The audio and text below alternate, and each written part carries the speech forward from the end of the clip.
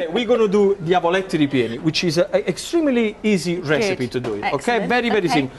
Do you want me to go through the ingredients? Yeah, what have we got here? The red peppers? We got the red pepper or the red pimiento, we got some ricotta, we got a lemon, we got a little bit of rosmarino, okay? Then we got Parmigiano Reggiano. How can they do it? How can Italians make everything sound so romantic? Capperi. Capperi. Okay. I think it means capers, Matt. So capers is very easy to do it. So I'm going to show you how to do it. First of all, you have to cut the pimiento lengthways, okay?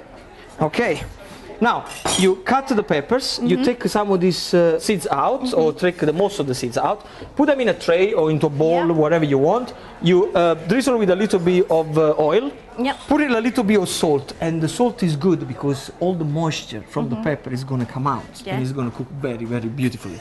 You mix everything together, okay, and it goes straight into a griddle pan, like this one. And this is where we smoke the pan. Yes. Now, remember, this one, they don't really have to be completely cooked, because I like them nice and al dente. Now, for the capers, I use capers in salt, which you rinse with a little bit of water. Very important to do that.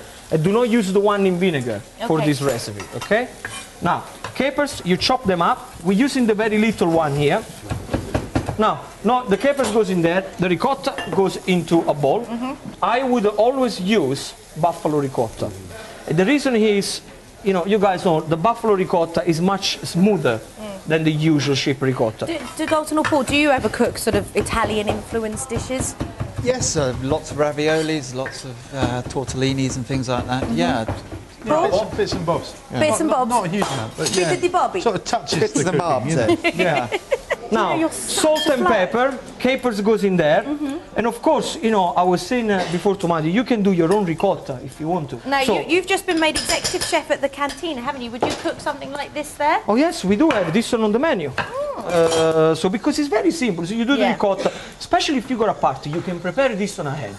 You can prepare ahead, put a bit of clean film, leave into the oven, nice into the oven, so into the fridge. So I can do this in the morning then at the cottage that we're staying at, and just get it ready and then. You can even do it, Amanda, this one the day before. Now the peppers, you can marinate and everything, but it's nice to do them then and there.